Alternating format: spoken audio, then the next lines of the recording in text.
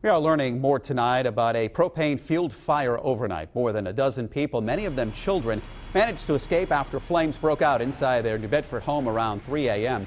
Story was first breaking on Eyewitness News this morning. Eyewitness News reporter Tadavika joins us now live with new information she's uncovered.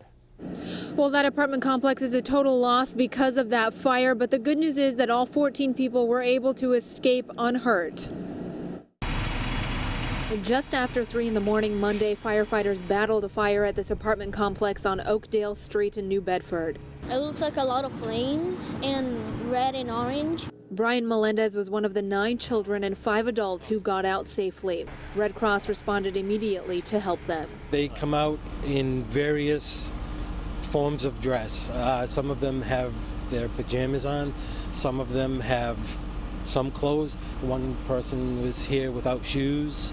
The cold temperature, wind, and the ice on the roof made this fire a challenge to fight. Firefighters were able to keep it from spreading to the building next door. A propane tank release valve near the apartment building blew off and fueled the fire. The wind also played a factor in this fire. We got water immediately on the back of the building. There was a propane tank back there, which the relief valve popped and shot propane everywhere, which extended the fire. All 14 people are now staying with family. And the cause of that fire is still under investigation. Live with the Southeastern Massachusetts Mobile Newsroom, Tadavika, Eyewitness News.